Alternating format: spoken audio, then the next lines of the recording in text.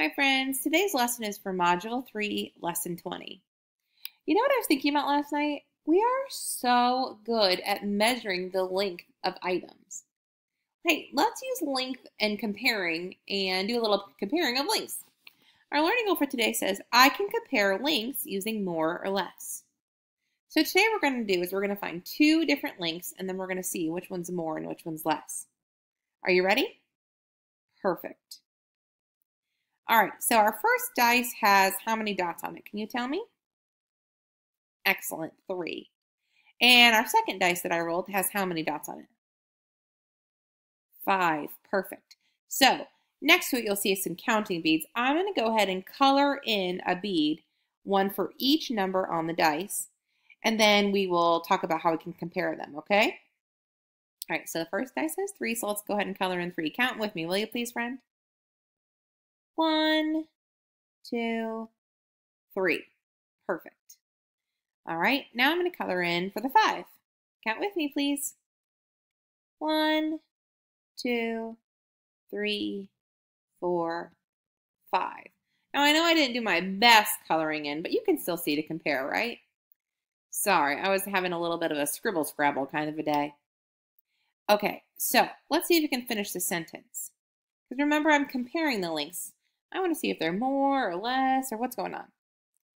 So for this sentence, I wrote blank is more than blank.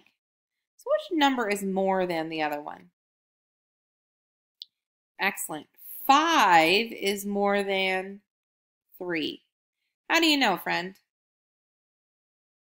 Yeah, the great thing about lengths is that you can compare their lengths really quickly. See, 3 goes here, and that's the same as all of those. And then I have 2 extra that weren't colored in.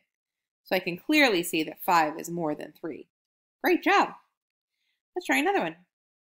All right, so for this one, we have 2 and 6. So let's go ahead and color in our length for 2. How many of the counting beads am I going to color in, friend? Excellent, 2. 1, 2. And how many am I going to color in for 6? You got that right, 6. Go ahead and count with me. 1, 2, 3, 4, 5, 6. Oh, I hope that you can tell which one is longer automatically. Man, I love using length because you can see it so quickly. All right, let's see if we can finish the sentence. Blank is more than blank. What would you fill in for that sentence, friend? Great job. 6 is more than 2. How did you know? Yeah, look how short 2 is compared to, whoa, 6. Look how long 6 is. Now, friend, I have a question for you. How come I didn't color in one bead down here and then go to the other end and color one bead down there? Why would that probably not be the best idea? You're right. Remember, endpoints are very important when you are measuring length. So I want our endpoint to start and then go in order from there. That way I could quickly see how long something is. Great. I'm glad you remembered about endpoints. All right, let's try another one. All right, how many counting beads am I going to color in the top one? Excellent, 4. 1, 2, 3, 4. And how about the bottom one? Great, 5. 1, 2, 3, 4, 5. All right, do you see which one's longer? Careful. Oh, good. Good job. All right, now be careful because last time we were talking about which one was more than, but look at this sentence. Blank is less than blank. So we're going to start with the smaller or the shorter length first. Blank is less than blank. How would you say that sentence, friend?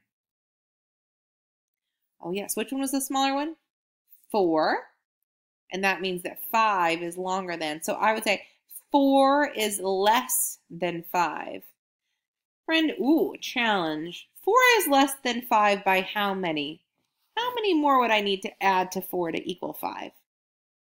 Oh, I can't even get you. Yeah, 1. See, if I just colored in that one, it'd be even Stevens. Good job. All right, let's try another one. All right, my first dice up there is what number? Great, 5. 1, 2, 3, 4, 5. And how many am I coloring on the second row? Great, 3. 1, 2, 3. Okay, I'm not going to help you on this one. Blank is less than blank. What would you say? Oh, good. Be careful. Remember, blank is less than, so we're going to say the smaller one first. All right, ready to check yourself? I would say 3 is less than 5. Because look at 3 is so much shorter than 5. You can see that clearly. Remember how we use our strategy of like connecting to see what's the same? If I did that, I would say this is the same, this is the same, this is the same. Oh, and this is where it starts being different. Do you see that, friend? Yeah, these two are not colored in. Great.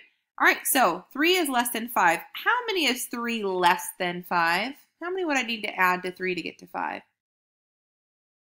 Perfect, 2. I need to color in this one and that one. Then they would be the same. Oh, friend, you are so good, which is fantastic because our learning goal said, I can compare lengths using more or less. And you did an amazing job, so well done. All right. Oh, I have a spinny dice for you. All right, so this is what I would like you to do. I want you to go ahead and color in the counting beads to show those two numbers. Now here's the deal. You don't have to draw the dice and you don't have to draw any extra beads. You can just draw the beads that you need and make sure they're colored in. Then I want you to tell me, finish the sentence. Blank is more than blank. All right, and then send that on Seesaw. All right, good luck, friends.